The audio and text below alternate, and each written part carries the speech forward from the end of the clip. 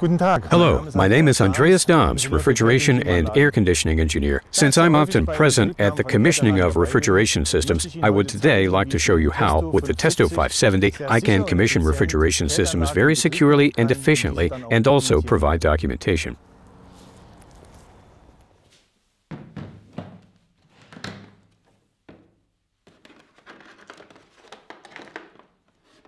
Okay, the plant is ready, filled with refrigerant, and the fitter has given the go-ahead for commissioning. I attach the manifold to a secure point on the plant.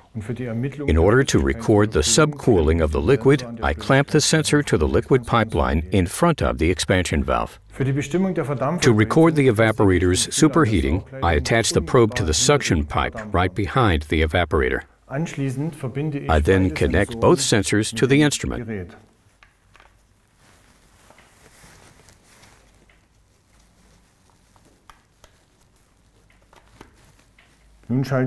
I now switch the instrument on.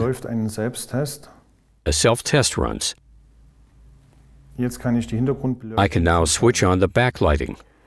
Before the manifold is ready to work, I have to select the refrigerant.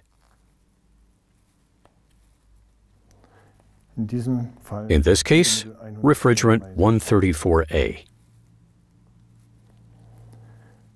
And then zero the pressure sensors. All valves on the manifold are closed, and I now connect the low pressure side of the system to the instrument. I now connect the high pressure side of the system to the manifold and open the valve. Okay, the system is now in a steady state, and on the left-hand side we can see our suction pressure.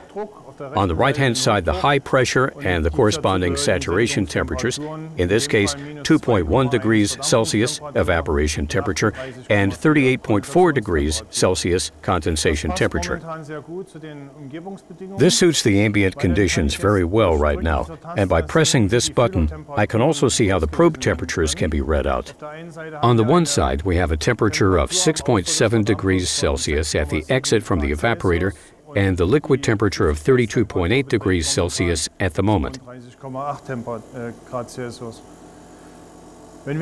If we switch further, we obtain the values which are so important to engineers in the field, namely subcooling and superheating. On the left, we see the superheating of 8.8 Kelvin right now, measured at the valve, and on the other side, a subcooling of 5.7 Kelvin before the expansion valve.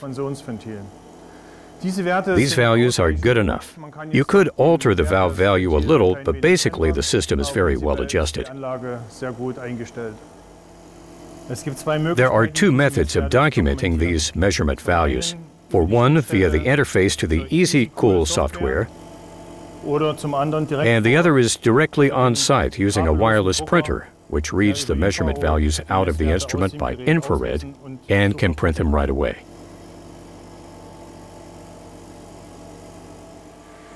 As you can see, I have been able to take this system securely and quickly into service with the Testo 570. Important operating parameters such as subcooling and superheating could be constantly displayed, optimized, and printed out as required.